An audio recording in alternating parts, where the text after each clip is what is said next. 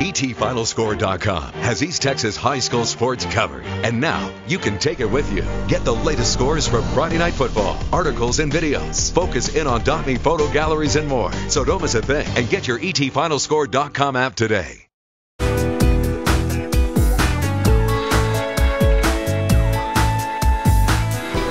I know we're all looking for ways to get dinner on the table fast, and you know, when it comes to chicken, we usually are stuck to the same recipe over and over again. Well, this is something a little different with chicken, and it'll be ready very quickly. I've got my onions already browning in the pan, and a little bit of melted butter and a little bit of olive oil.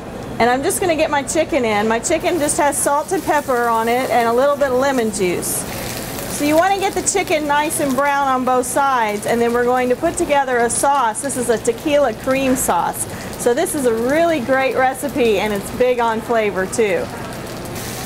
So we've got our chicken browning. I turned it over. We got some really nice color on the top, and now I'm going to start putting our sauce in. So I'm just going to add in some chopped tomatoes, and that'll give you a good amount of liquid as well. And then your other half of lemon. And then this is just a couple of tablespoons of tequila.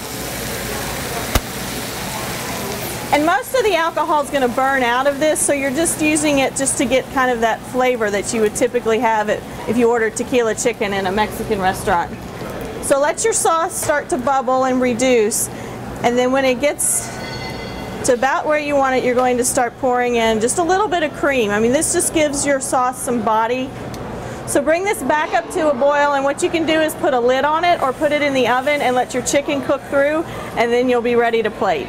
So we've got our chicken cooked all the way through, and a lot of times you can tell just by squeezing it. If it feels really firm, that means it's pretty much done.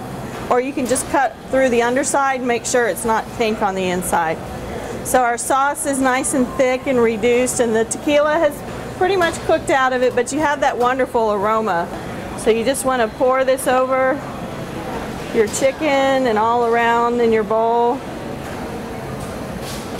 and maybe make some rice or some other grilled vegetables, and you have got a wonderful dinner and a different thing to do with chicken. So you can find this recipe in Wednesday's flavor section of the Tyler paper or on CBS19.tv.